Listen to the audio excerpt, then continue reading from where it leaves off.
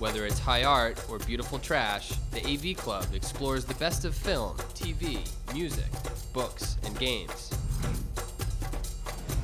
Inventory is our obsessively specific pop culture list.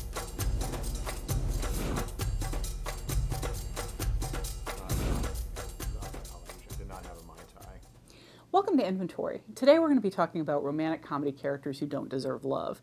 The idea here is that sometimes romantic comedy characters get so gimmicky that they stop being people and start being ideas. Unfortunately, most of these ideas are kind of bad. One of the movies that I think really typified the trend, to some degree started it, is Bridget Jones' Diary. It was based on a huge bestseller. It was a hugely popular movie. And yet it's this movie about a bumbling, hapless, clumsy, foul-mouthed, where the fuck is the fucking tuna? Really shallow woman who doesn't really do much with her life except sit around and wait for somebody to come along and love her for herself. You have no messages. Her horrible, horrible self. There's this early scene that kind of sums up everything that is wrong with Bridget Jones, where she sees Colin Firth, Mr. Darcy, at a party, and she thinks to herself, maybe this is Mr. Right. And then he turns around and he's wearing an ugly sweater, and she instantly rejects him. Maybe not. Everything she does is wrong, and yet by mid-film she's got men fighting for her, literally fighting over her in the streets. I should have done this years ago.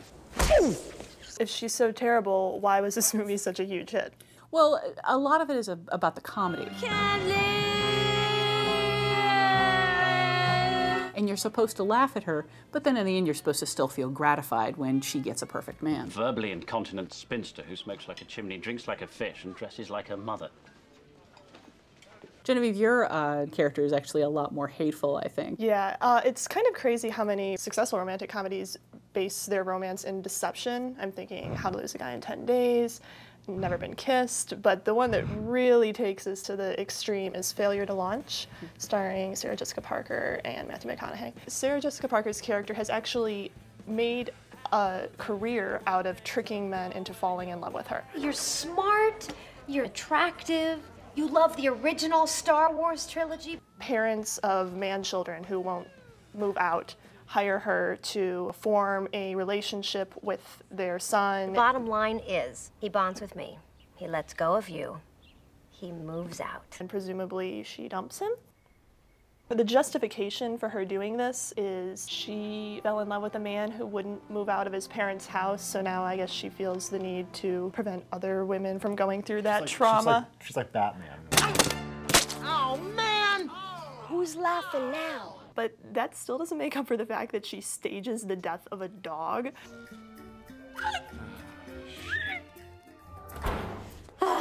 Thanks, Gretchen. Anytime. But presumably she comes to actually care for Matthew McConaughey. Yeah, poor thing. She's found this gorgeous, perfect, frequently shirtless man, and we're supposed to feel sorry for her because, you know, she's a lying liar. Boo-hoo. And Yoda says, only what you take with you. Keith, you have a dude who doesn't deserve love. Yeah, it's not that he's a terrible person necessarily. He's just kind of too dopey to deserve love. This is Josh Hartnett in the film 40 Days and 40 Nights from 2002. His heart was broken by Vanessa Shaw. You still think about it when you jerk off? So broken, in fact, that he can hardly bring himself to have sex with the many, many women who throw themselves at him. Oh! Oh! What the fuck was that? He decides that for Lent, for the 40 days and 40 nights of the title, he will give up sex. You won't last a week. Oh, you're wrong, brother. Once it gets out... You guys put up a webpage about me? Webpage? Please, this is a complicated betting pool. Women start throwing themselves at him with an even more absurd rate. Oh, fuck. The way Hartnett plays him, he kind of comes off as it's just like a weird, twitchy dope. Good night. Oh! Like kind of a dumb guy who loses his mind over the course of this. He becomes almost like a sexual werewolf. He asks his friends to handcuff him to a bed. If my hand is free, I'm bound to do anything with it. Vanessa Shaw throws herself into the mix as well, including a female-on-male rape scene toward the end of the film. Spoiler, I guess. Relax, baby. It's over. I feel like Josh Hartnett plays a man who gives up sex. You alienate a lot of your audience right there. It's like, oh, to echo you, oh, boo-hoo, you know? I'm not ashamed! I'm embarrassed! What unites all our films here is that we feel like the characters are too shallow to be interesting. Once you have somebody that's got 12 different personality tics and no sign of a person under there, you're not really dealing with a character anymore, let alone a character that could plausibly fall in love. I almost fucked an outlet today. For more romantic comedy characters who don't deserve love, visit us at avclub.com.